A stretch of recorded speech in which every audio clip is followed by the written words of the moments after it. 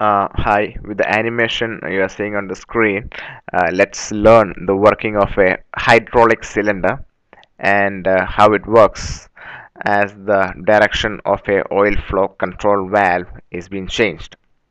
So let's identify the components in this animation. So what we have here is the control valve.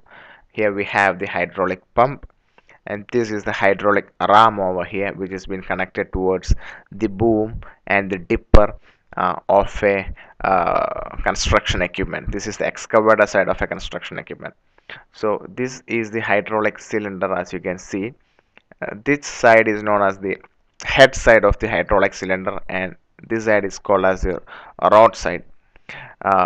This is called head side because this is the maximum area of contact of the piston, and here where we have the piston rod, this is called as the rod side. So what happens is that the hydraulic pump is providing a flow through the control valve. That means the flow is reaching the control valve, but it is only allowed to pass towards the hydraulic cylinders when the ports are open. So actually the ports have been controlled manually. So here we have the spool, and as we move the spool you can see the ports get matched and being obstructed. So what happens is that as the operator turns the spool like this, the hydraulic line with the control valve matches over here.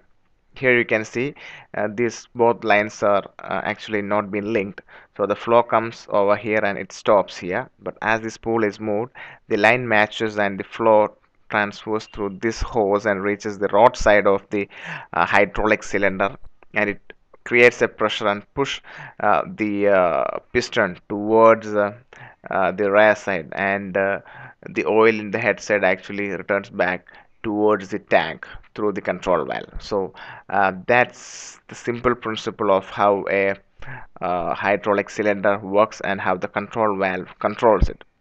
So the control valve and the pump is actually doing the function of a human heart. So this is our heart over here. So this is simply actually supplying the blood towards our hand, and actually takes back it towards the heart. So the heart is working like a pump and a control valve, because our heart has pump like it's pumping the blood, and also it has valves inside. So it's almost doing the same function of a control valve and a hydraulic pump in a construction equipment.